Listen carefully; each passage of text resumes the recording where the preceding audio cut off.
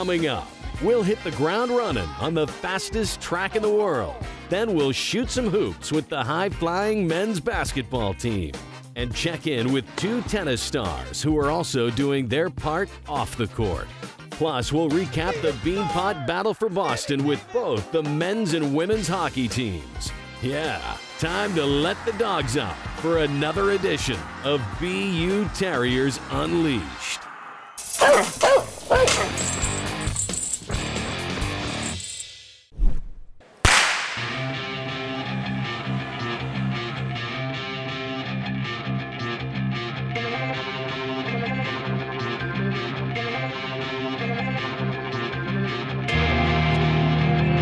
The long and storied history of the BU track and field program added a new chapter this past offseason when former assistant coach Gabe Sanders was named director. It's good to be back, and it's good to be at the helm of, I think, one of the most prominent athletic academic institutions in the world.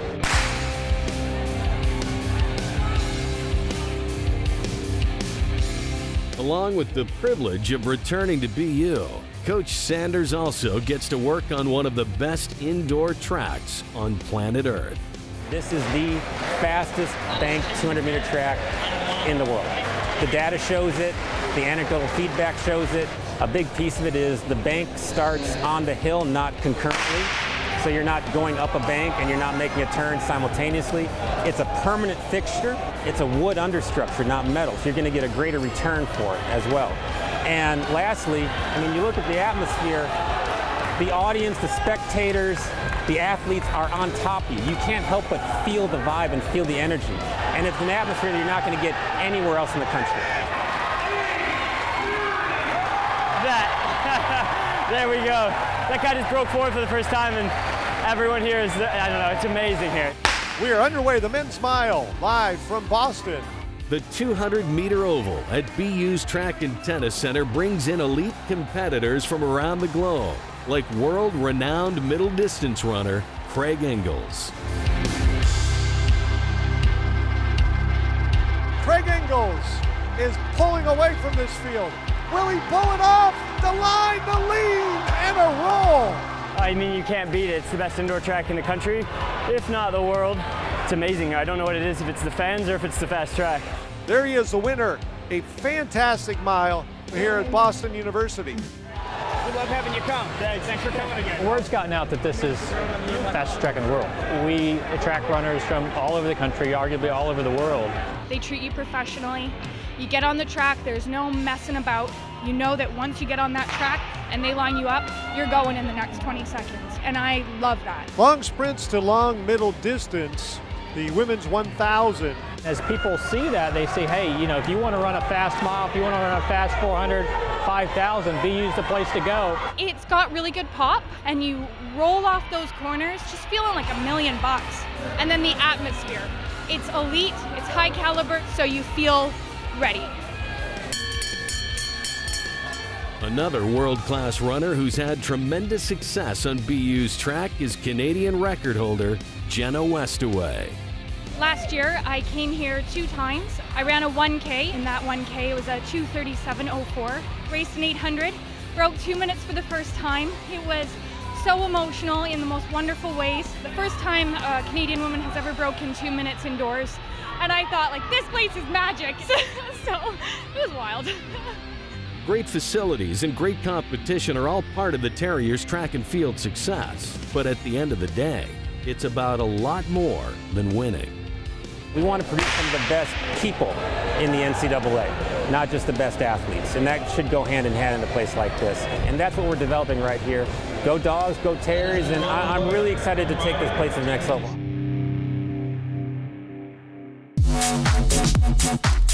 Up next on BU Terriers Unleashed, we'll check in with 2 tennis players who are finding success on and off the court. Stay with us.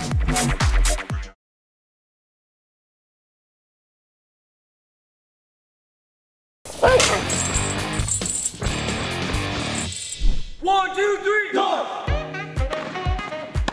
Let's go!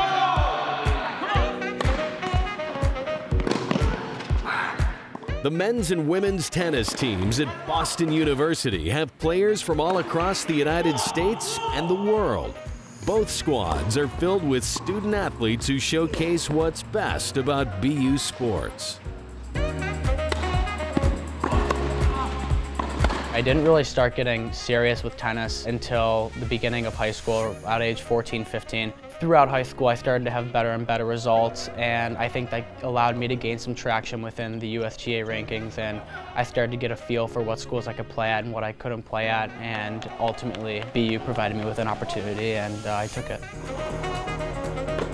I started playing tennis actually when I was 4, and I started competing in tournaments when I was 7 or 8. As it came down to making my decision, it was clear that I wanted to be in a city and that the academics were equally, if not more important to me than the tennis. I found that BU was an excellent balance of having a very competitive team, but also really rigorous academics. Once I visited and met Leslie, it was pretty much a done deal. I knew as soon as I came on campus that this was the place for me. Welcome back to our first SAC meeting of this semester. In addition to playing tennis, both Mark Sable and Lily Burchell hold leadership positions on the Student Athlete Advisory Committee.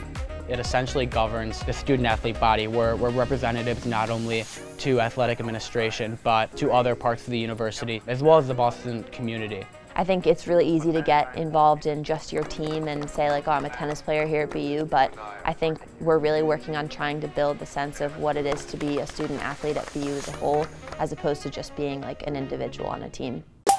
One of the most important things the Student Athlete Advisory Committee does is set up and participate in community service activities like the Susan G. Komen Race for a Cure and the Volley Against Violence, among many others. The one that really stands out for us is the Travis Roy spike ball tournament. Travis Roy is a famous alum from BU who suffered a traumatic injury during his college hockey career here. And we thought it would be cool because his foundation is so monumental in research and innovation for spinal cord injuries. So we thought it would be cool that his presence was so big in Boston that we could kind of raise money for his cause. I've spoken to Travis and he's amazing, and it's so great to see how excited the students get to participate in the spike ball tournament, and just to give back to a BU alum I think is really special as well. Giving back to the local community while playing top-level collegiate sports is an integral part of the student-athlete experience at BU, and it's something they all truly appreciate. I'm so proud to be playing for such an amazing school in an amazing city, and I think the department does an incredible job of holding us to high expectations, and I think it's just a different culture here. It's just really special, and they really take pride in caring for each and every one of their athletes. Throughout my time here, I haven't for a second felt like I wasn't being cared after, and that I didn't have every resource I needed to succeed. Here we go! Boston! Here we go! Dogs! 1, 2! BU! Overall, I think it was a fantastic experience. I mean, first of all, just being in the city of Boston, it's unlike any other. I think that's probably one of the coolest aspects of my experience. Just looking at my team, we have players from Asia, South America, from Europe, from different parts of the United States, and to really have all those different backgrounds, those upbringings, I think like 90% of our team is bilingual, but then to come together and to be able to compete and find some common goal of trying to win a Patriot League title and make the NCAA tournament, that in and of itself is very cool. We are BU! We are BU! 1, 2, 3!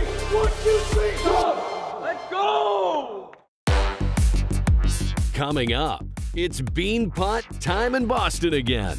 And as usual, both the men's and women's hockey teams are looking to hoist that famous trophy. It's all next on BU Terriers Unleashed.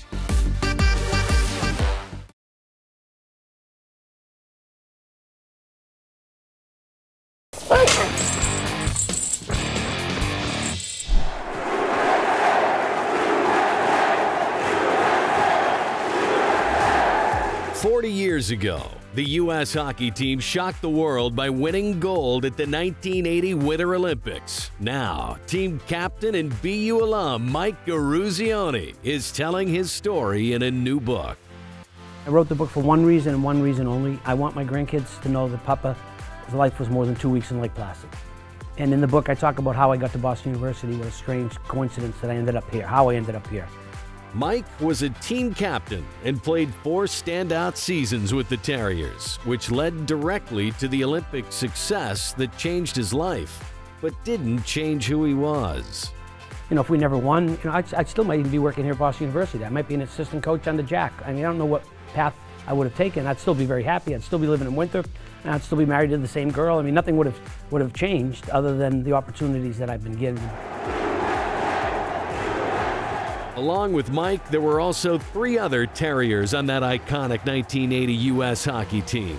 They returned to campus as heroes after the games and remain proud alumni to this day. You know, just the excitement here on campus was great. I mean, it was a big part of all of our lives. I mean, all 4 of us played here and had great success here playing in the Jack. You know, this is a special place. It's a special family here for me.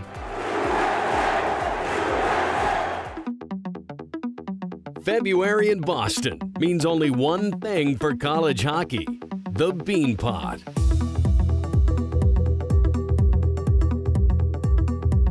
Facing BC in the semifinals, this one is a back-and-forth hard-fought battle, and one where the Terriers need to mount an epic comeback.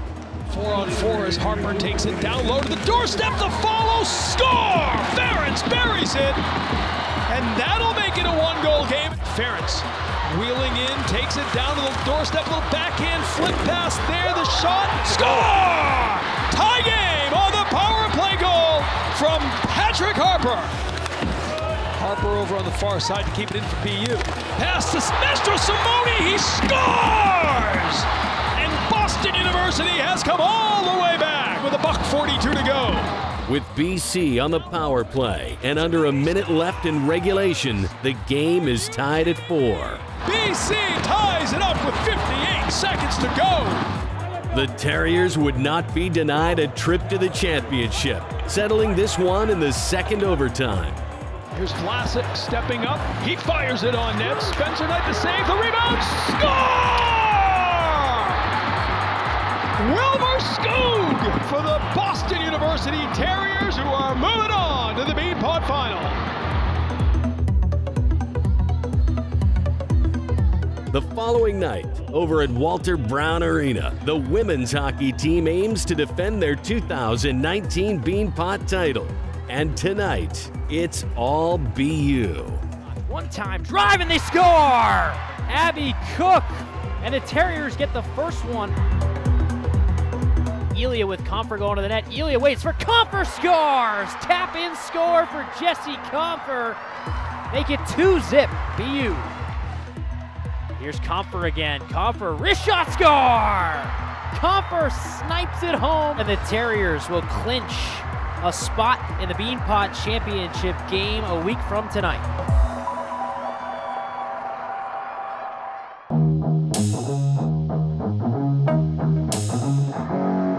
The Garden is packed and ready for hockey. It is the 68th Beanpot Championship. Boston University ready to take on the Northeastern Huskies. And give it over to the leg to be out there and you boys tonight. Come on! In the middle! From Sweden! Wilbur Skoog! Hey! On D on the left side! Victor New York! David Ferentz! Hey! And between the pipes! Mark McMurray! Ashton Abel! Hey!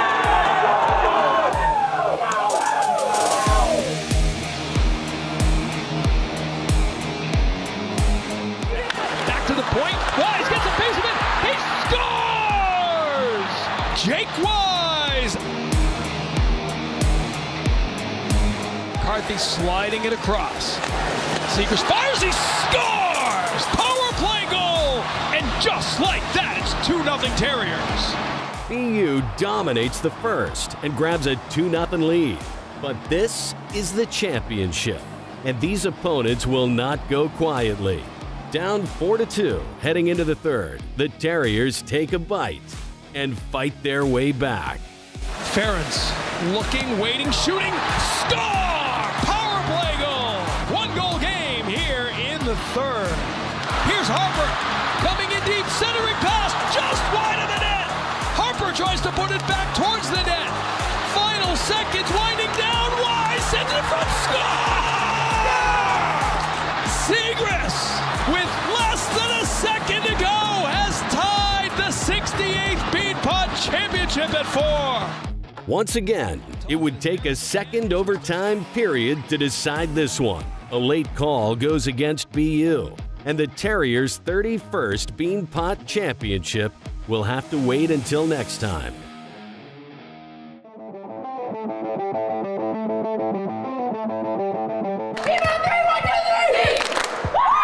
The next night, the Women's Championship game. A raucous Walter Brown Arena, and BU comes out flying early. Giveaway near center ice. Schuler in on Frankel. She shoots. Backhand scores! Christina Schuler, and BU leads Northeastern in the Beanpot final, 1-0 in the first. Cook, holding, waiting. One-timer, low, Frankel, they score! Cook from the high side. And we've got a brand new hockey game in the second. BU 2, Northeastern 2. At the end of the second period, and the score knotted at 2, this Beanpot Championship will come down to a crucial third period.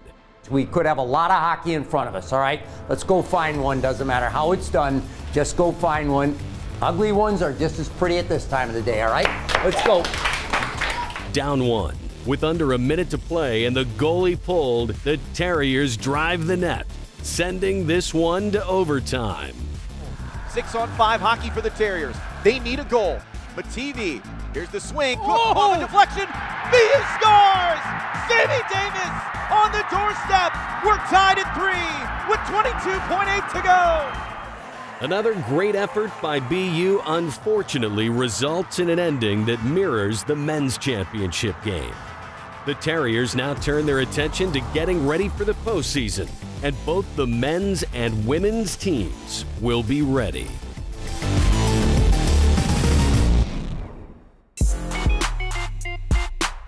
Lots more still to come here on BU Terriers Unleashed as we get inside the men's basketball team and find out the keys to their success.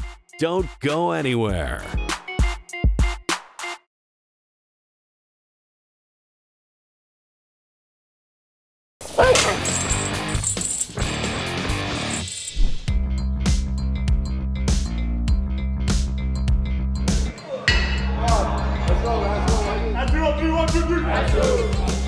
Hard work on and off the court is a hallmark of this year's men's basketball team at BU. And that work ethic starts at the top with second-year captain Max Mahoney. I had the privilege of being a captain last year, so I think last year kind of primed me for this year. I've tried to use my experience as much as I can to help younger guys. And I think guys have been really receptive to what I've had to offer them, which I really appreciate, and I think it's helped us. People don't always see, like, behind the scenes. He really keeps us together, even when, you know, things might not be going our way. We learn from him. A lot of people see his highlight plays and a lot of his buckets. To be honest, nobody can really guard him in the league. He's constantly talking. On the bench, you see him always clapping, and I think that's one of the most important things you can have from a leader. He's the same guy every day. He brings immense energy every time he steps on the court. We look at him as a role model on and off the court too, so he's just a great guy, a great individual to have as our captain. Terriers go into Max Mahoney, and that is 1,000 points in the career of Max Mahoney. We try to come in every day, focus first on our practices. We kind of take it day by day.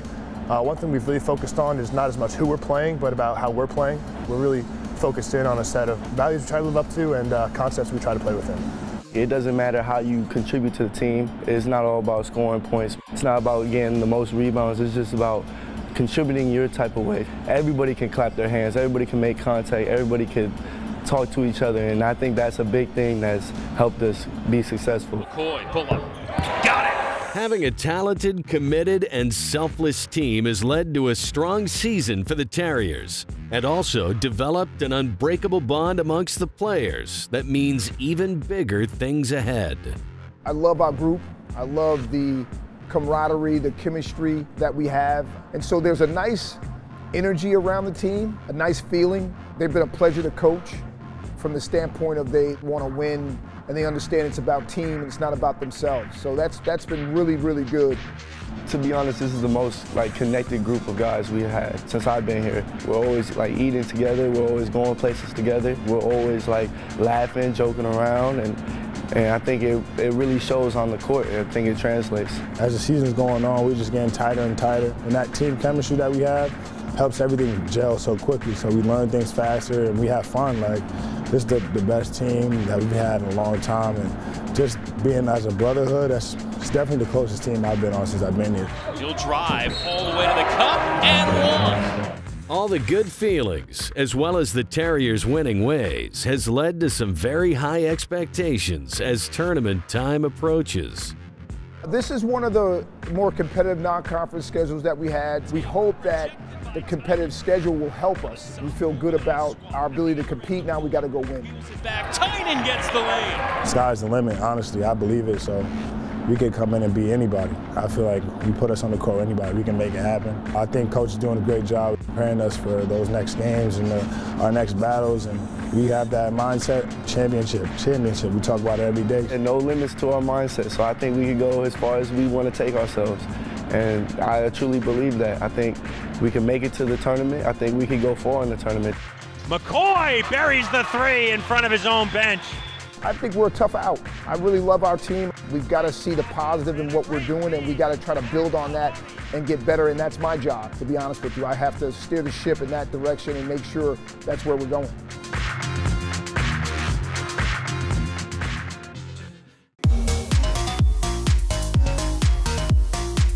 That wraps up another episode. But be sure to stay with us all year long as we cover the best of Boston University athletics.